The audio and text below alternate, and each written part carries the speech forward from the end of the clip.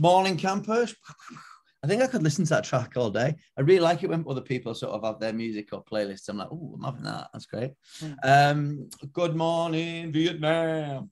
How are we all? Lovely Friday morning. And today we are joined for our Pathmakers webinar by the phenomenal dancer, contemporary dancer, choreographer and teacher. Yeah, got the skills to pay the bills. Sarah Batemen. And on that, I am going to pass over to that lovely lady and I will spotlight you. Thank you, Sarah. Yeah, like Jim said, I'm a dance artist. I started my training in Warrington at a place called KS Dance. I did mainly ballet, and then I went on to do 3 years at London Contemporary Dance School, and then I was in a company in Switzerland for a year. Yeah, called Theatre St Gallen, and now I'm back in Warrington, and I am wanting to be, wanting to do more dance around Warrington and get more Warrington dance out there in the, like, for the public and stuff. So yeah. So how did I get into the industry?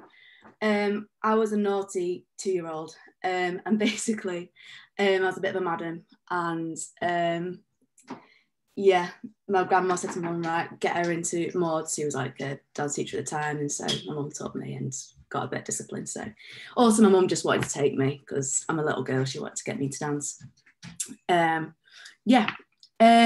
What challenges did I face? I've got quite a few. So confidence. I'm a confident person, but it was more confidence in myself and my ability. I was just, always put myself down. Also, like, that came with like physical image as well with being a dancer. You know, you have to look a certain way. This is your product. This is what you're selling. So there's stuff around that, being confident with how you look. Also knowing I was a bit different, whether it was in school or, again, like with dancing, I just knew something. I always feel a bit strange, and it was kind of like sometimes choreographically, like I'd be in a rehearsal and thinking, but I'll do like this and I'll do like that, and it'd be like, or if I did something a bit different, people would question it, and that would be challenging to me, because it's like, well, what's wrong with this idea or whatever. The only moment I sort of I felt more normal was when I went to LCDS, and it was kind of like there was loads of people that were like spewing out ideas and had their own little quirks, and it was like, okay, now I feel like I've met my people now, like I get it. Also, like, even now I feel quite like more secure. I know what I want to do. So yeah, knowing that something was a bit different, that's an accepted, it's okay, it's a bit different. COVID and Brexit, that's a massive challenge. Doing dance classes in your kitchen every morning, doing pliés, bar stuff, not having much room to move, not having a big studio. I missed having a big space to just explode everywhere. Also, I went to Berlin a couple of times. Well, I went twice, and I had to come back twice because of COVID and lockdown. Because Berlin's got a big art scene, so I went out, well, big dance scene, so I went there to try and get work. And then just basically spent my whole time in the apartment. So I thought, what am I doing here? So I just had to come back. Auditions. I hate auditions, just because before I went in, rather than being myself, I always thought, oh, what do they want? And try to like be something I wasn't. And I'm just like, I didn't like the whole process, you know, like you could, I remember one audition, I did a lot of cruise auditions, and then I went into the room, and then the only people they took were blonde girls with, like, honestly, they were still blonde. And then at the end of the audition, this lad came up to me and went, you actually absolutely nailed that. I said, I don't understand how you got in. But then I went, well, look who they took. It was just, they all wanted just blonde people. So he's like, but it was just like, whatever, okay. And I hate doing show reels. Like, that's a challenge because I don't like big in my side, I get embarrassed. And that was always a challenge. Another big challenge for me was, so I'd come back from Switzerland, and I finished off my MA, my master's, and while I was doing that, I was just doing some part-time work at Friars for a bit in the bar, And then after I'd done my MA, I was like, right, I need more of a full-time job to like pay for auditions and stuff. So I got a job at Starbucks at the Village Hotel.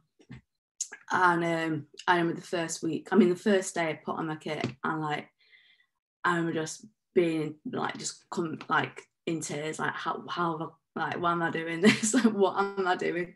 So after being sat in the theatre, being in a changing room, I've had my hair done, like you get all your costumes fitted, everyone running around after you, people dressing you and all this, and now I'm having to, like, now I'm serving people, and it was just kind of like, well, that's just normal life. I've got to crack on, I've got to do it. And the first 2 weeks, honestly, I would come home and I'd cry. But it turned out to be a really good year.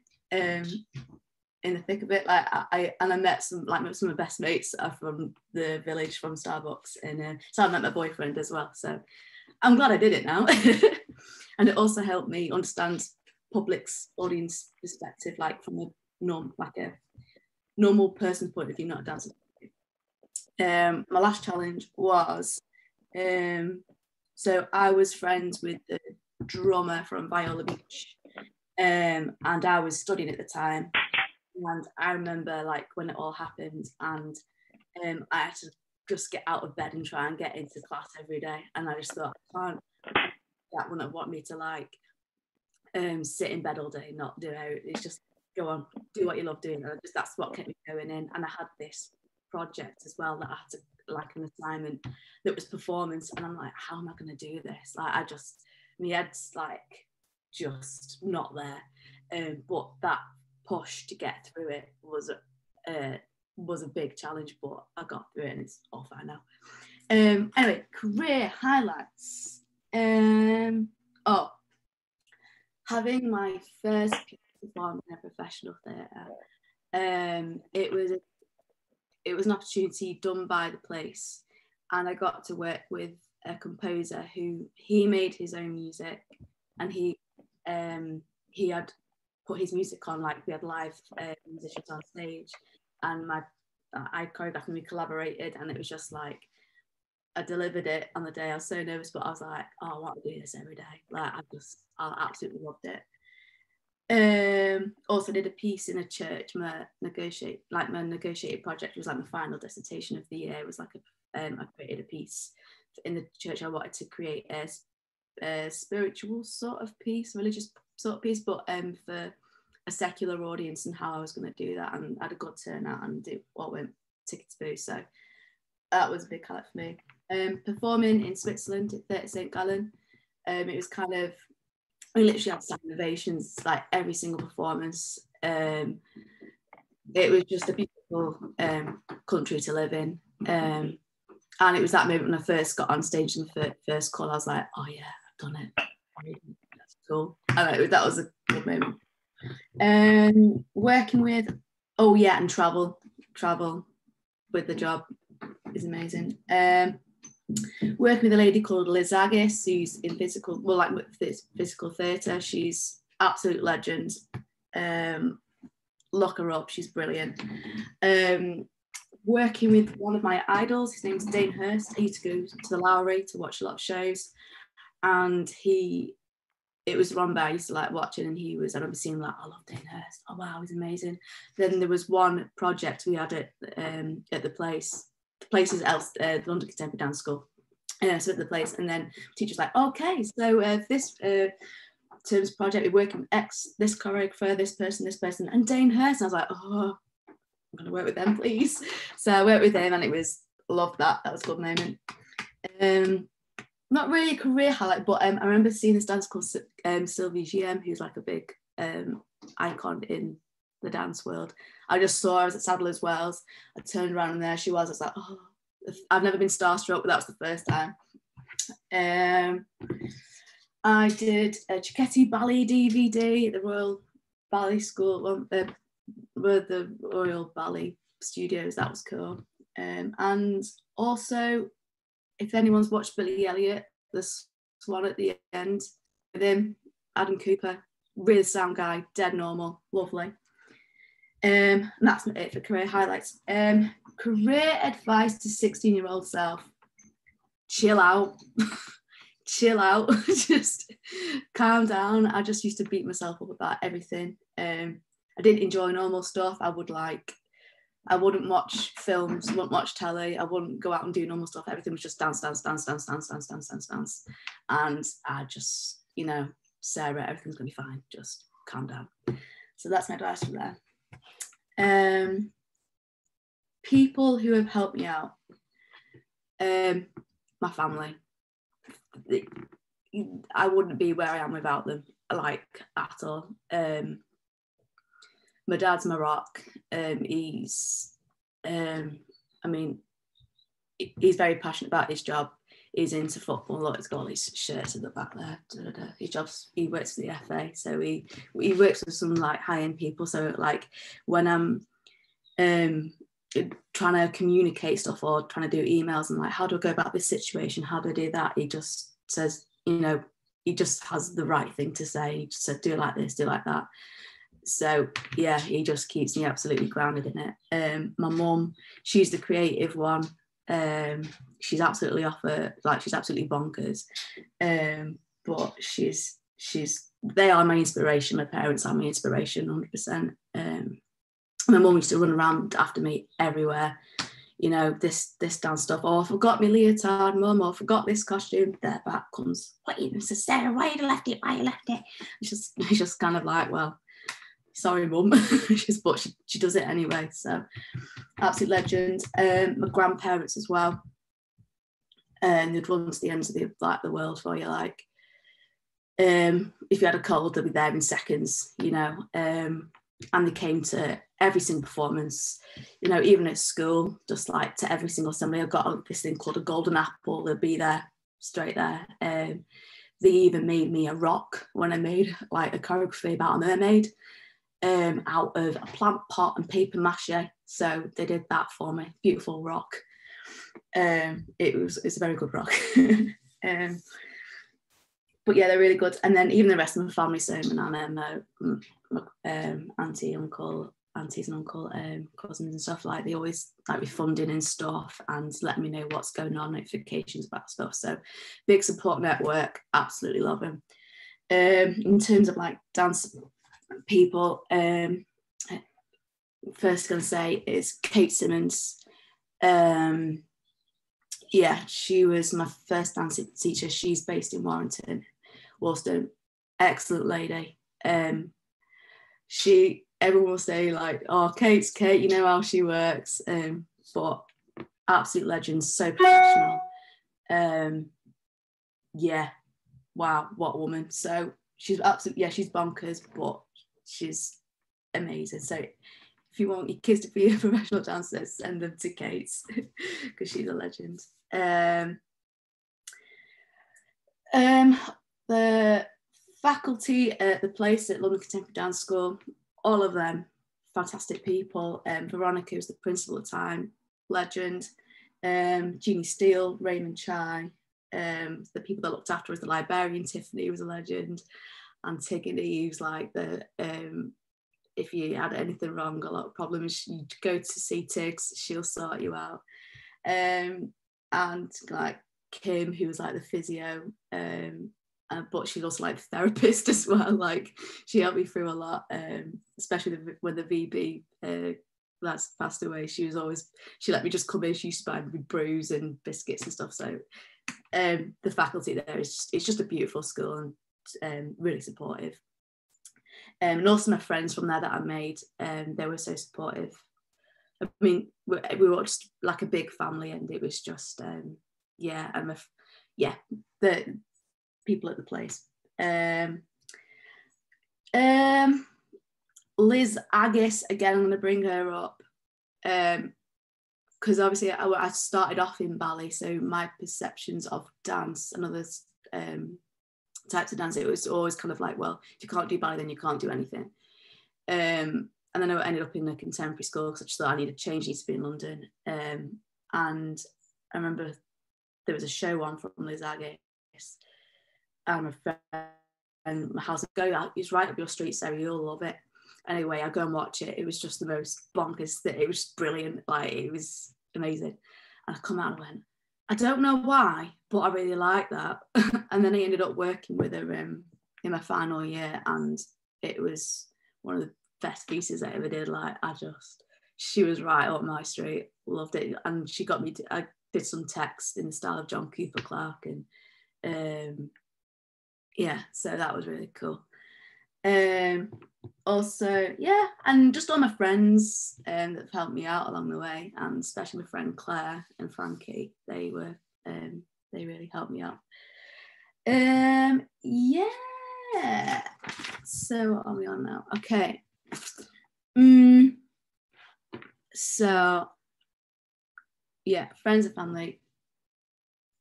Anyway, advice to those wanting to go into my career: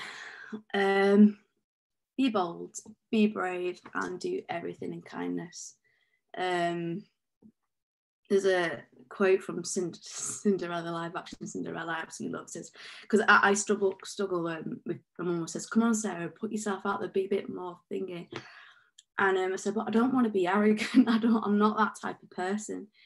And then I remember watching Cinderella, and it said, be bold, be kind, and always believe in a little magic. And I thought, do you know what, I can do that, rather than being arrogant, just be bold and courageous. And yeah. Also, really love the people that you're working with and that you're surrounded by. You know, we're all artists, we're all human beings. We've all got skills, we're all skilled in different areas. Even if it's just dance, everyone's got their quirks, and you help each other out. And it's, you know, it just creates a nicer environment to work in when you do things in love. Yeah. Don't wind anybody up. Just, yeah, going off that, yeah. Just try and do the right thing, or yeah. You never know when you might need someone, so don't take the mick out of people. I always, so with me, again, it's like I get a bit anxious or a bit nervous when I go into like situations and stuff, and I'm a Christian myself, so I always went on the quote of if I'm going into a difficult situation, it's like, what can mortal man do to me? Like, what can they actually physically do to me? It's like, well, they can't really do anything. It's just go be yourself, and just, yeah, give what you have to offer. Like, they can't touch you really, and if they do say something to you that you take offence to, they really can't. It's gonna be fine. But yeah, be yourself always. And, you know, again, I feel like we've been put on the planet for a purpose. We've all been given something that we can share and offer, and just know that, you know, you should want to give what you've been given, and it's nice to share those things with other people. You know, like even with lockdown, if you've got a talent and you can perform, like I did a street performance in the street with a few friends, we went round just to entertain people. I mean, you've got that talent, share that. Yeah, so, but as being a Christian, like it's your God-given talent, just, yeah, and it's that sort of thing. And yeah, that's kind of it. So yeah, be yourself, courageous, bold, kindness, that's my thing. And be happy. Brilliant. Thank you so much, Sarah. That was amazing. I mean, as I've got questions, but I'll see if anyone else has got. Has anyone got a question? I've got a question. Go ahead. It was about, you mentioned before, I wrote it down, about being what you aren't when you went to auditions and things, and you were trying to be not you. How did you then start being you, and how's that going? I stopped doing auditions, and I decided I want to choreograph because I was in auditions. I feel like if you want to be a dancer, you kind of, if you are a dancer, like just want to do the dance, then you've kind of got that mentality of how to do it. I just wasn't that sort of person, and I was in auditions, and I'd be like, do you know what? How would I do it? And it'd be like, oh, who would I be looking for? And it'd be like, why am I doing this to myself? I know what I like, and I know what I just kept redesigning stuff in my head. So being me was do my own stuff because I don't like being told what to do. So And it'd be like, I know what I'm looking for a dance. If I was looking for a dancer, it wouldn't be who can do the best kick or the best turn. It's like, I go for more like the person, someone who's quite humble, someone is a grafter, someone who's reliable, you know, that sort of thing is committed. So yeah, so it's really good. Sorry, no. Well, it's just interesting that those qualities that you talk about before, and you mentioned something that I picked up on, is that you talk about putting yourself forward to be bold, be brave, and do everything in kindness. And you saying that your mum was going to push yourself forward, and you said, "I'm not that kind of person. I'm not arrogant." And I think it's really interesting. And I'm in my mission to sort of just make everyone be confident in their own voice. If you're from a background that's been taught, and it tends to be working class background, we identify as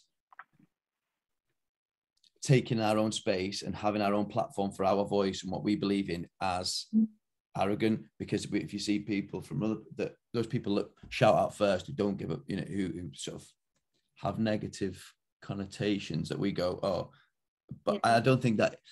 What I'm saying is, I'm trying to reframe it, because I don't think that is arrogant. And to have your own voice, and I tie that with you saying, for me as an artist, you're an artist, you're not just a dancer, because you saying, oh, actually I want to do that. It doesn't matter if you're a musician, a dancer, you know, a lyricist, an actor, a theatre maker. We're all artists. We all you know, tell our story or paint our pictures in different forms. And I think that's really interesting, because I think, and you also, you know, with those other challenges that you said you faced earlier on, I speak with a lot of, not just speak, with a lot of young students who haven't had those doors open for them, or don't believe that they're allowed to do that, or they don't know, but actually it's in them somewhere. It's just actually prizing open those, you know, the almost peeling back the covers, or the I'm trying to think of it. It's getting that voice out, isn't it? Because you don't know you've got a voice. You don't realize, and then you don't realize you can tell it, because unless someone shows you could do that, then you don't think of it. How many young kids in schools would ever think that they could be a dancer and tour the world? I would imagine not that many. They might think they could be a YouTuber, but, you know, no, I don't think, because people see YouTubers, but they don't see dancers, and particularly if not who look like you and sound like you. I think that's a big thing. Going off that point, so when I was working in Friars, I was working with people that were a bit younger than me, and they were some of the loveliest people, but they were very I remember one lad, he was very talented, very artistic, he was really OCD, but I mean, at 16, I think he was kicked out of his house, and he's never had support and stuff. And he's so creative. And I remember at Halloween, he decorated all of it, but he did it really cool and really well. I went, you know, like, dude, you could be like a set designer or something like that. Goes, oh no, not good enough. I'm not like this. And the thing is with schools, and because they're so academic, is I feel like they set kids up to be failures because they fit in a system. And because if they fail at maths, English and science, they failed at life then, because they've not made these things. And it honestly frustrates me, because I know this kid is really good at what he could have been something really good in doing, like set design or something more arty, yet he's never had the support or encouragement to channel that. And I'm just like, it's a shame. It's a shame. It winds me up. So I just, I get it. Likewise, I think but it's interesting, because it's easy to sort of, I mean, there's a system that, you know, systematical thing that actually is broken. The system doesn't work, particularly for either certain kids from certain backgrounds, or, like you say, if you don't fit that mold, if you're not academically intelligent, but that doesn't mean that you are of any less worth. It just means that you might have other things. But I think one of the major issues is that without privilege, an opportunity, that you don't, you know, a lot of the privilege, I mean, you look at this, I've said this before, you look at these schools around the country that, you know, that people pay good money for. Their theatres are better than some regional theatres, and the teachers that they have, and actually in those places, really interesting, those cultural opportunities, acting, singing, dancing, are all pushed and held really high. So isn't that funny that in state schools where there's not the money and there's other pressures, that actually that's the first thing to go. So basically you're saying, yeah, culture is a privilege, and it's not the way. That's why I think sorry, I'll come to you now, Laura, but there's a whole seam of artistic work that is not currently being made because working classes aren't getting to tell their story because of a variation of issues. But I'm like, and the main one that is told is TV, and you've got Jimmy McGovern. Shane Meadows is, for me, they always go to, but where's Shane Meadows of the dance world? Where's Shane Meadows of the theatre world? Where's where are those people of that strand of work isn't being made because those people are still in the dark, in seedlings, and they need love and attention at TLC and confidence and growth in order to actually hear their voice and sort of grow up. Laura? Oh, I'm off mute. Hi. Mine was more, you mentioned about body image. And I just wondered, in the dance world, obviously we know body image is a massive thing anyway, but how, throughout your experience, training, career, have people helped or hindered, and how have they helped or hindered you with thinking about body image? Kind of forgot. How they helped? Because I think students like at 16 now who have gone through Kate Simmons, who are wanting to be dancers, they'll have this on their brain about having to look a certain way. Yeah. And is it changing as well? Is that changing? I think with body image as well, it can be very like psychological as well. And I had issues when I was younger, but you didn't know you had issues. But it's more of what's going on in here. But going through a more ballet as well, you're pressured to look a certain way, certain shapes, certain lines, and to get these lines and stuff, you have to have a certain look. When I went to contemporary school, that was it wasn't there, and it was just all sorts of body shapes. There's no, with ballet, it's more like, do you know, you see models, how they want them like this on the catwalk. It's kind of like you've got to fit this look. Like with models, you've got long legs, and like everything's tiny. But my family helped with me. But if girls do, or even boys go down that route, it's obviously it is something that you have to do, it's in your head sort of thing. But definitely helped when I went to contemporary school, when it was like, it's just about the dance now. This isn't about the way I look. It's maybe how I present myself, but it's not the way my body looks. And people are a lot stronger there.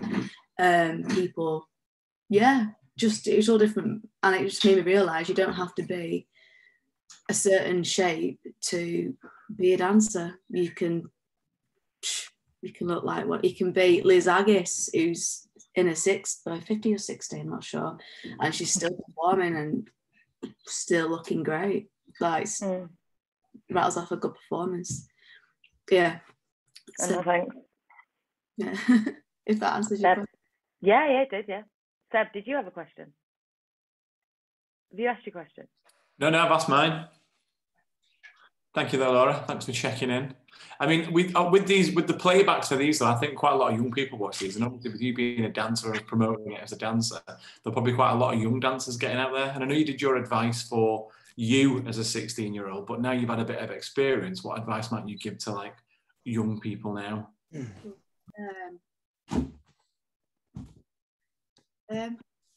It's funny because I meet up with some students from KS Dance just to see how they're getting on, and I give them, I feel like the mother, and like just giving them advice. Oh God, it depends on the person, because everyone's different and they all want to do different things.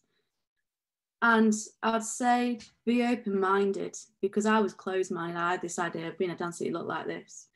And actually, my whole perspective changed on it. From the start of being at the place to my third year, my idea of dance completely changed.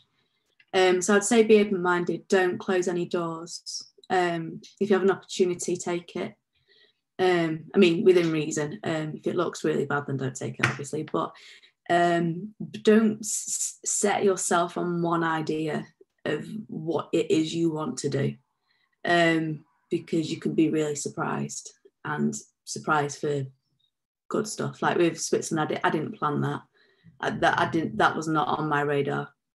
I just did as many auditions as I could, just to try and find work, and then that happened. So don't close any doors, keep them open, and do what you feel is right, and like your gut instinct as well. Yeah, and be yourself. Brilliant. Thank you so much.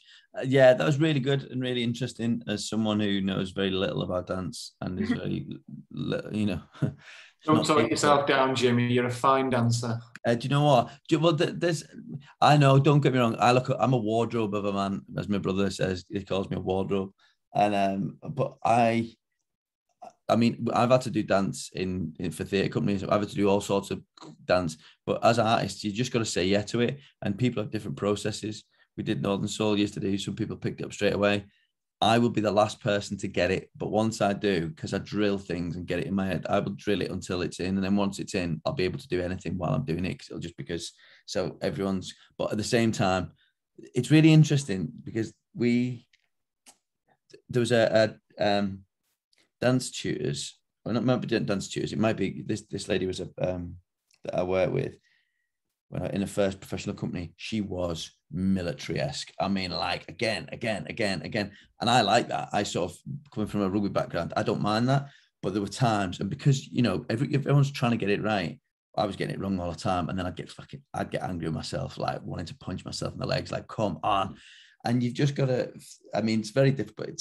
There is a level of discipline, I think, comes with any art form, that if you want to reach a certain level, I think there isn't that level of commitment. It's whatever that gets you out of bed or finds it, or, you know, sometimes it's your gym, it's your escape as well. It's like, leave your stuff at the door.